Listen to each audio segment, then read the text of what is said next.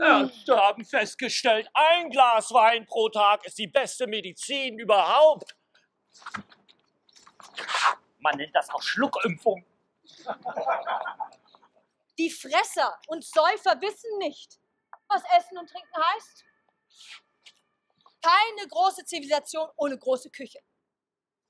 Keine große Monarchie ohne seine eigenen Tischsitten. Kein Volk, das nicht seine eigene große Küche geschaffen hätte. Sag mir, was du isst, und ich sag dir, was du bist.